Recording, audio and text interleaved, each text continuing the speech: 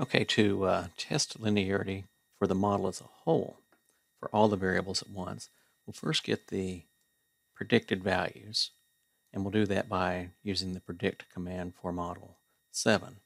So what that'll do is it'll give you the values that for specific, whatever the values were for a particular observation in your data set for, in our case, advertising, price difference, and shelf location. We'll take model 7 and predict what we would have gotten if we were right on the line for that. Of course, there will be residuals around that, and that's the next thing we'll do is we'll compute those studentized residuals. Let me erase that here so you see. And then, so we'll get the residuals around the line, and we'll look to see if we have residuals evenly distributed around that line. And that'll be one way that we look at whether or not we have linearity. Now, of course, we're going to have this as a horizontal thing, and what we're going to be looking for is a horizontal band.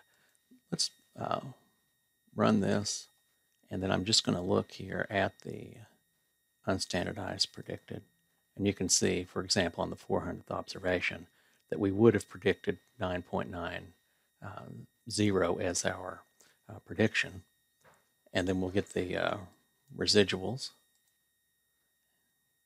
Now I got to do the whole line there,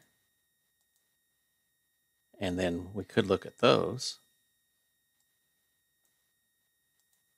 and we'll see that we barely missed on there, but this would be the distance that we missed by.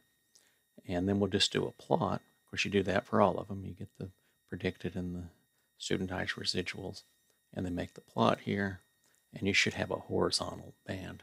Values going about the same on either side of 0 here, where 0 would be lines that are right on the line with no residual, or the residual of 0. And here's a citation for you. It's also on my web page that you can look to get a little bit more understanding of that if you'd like.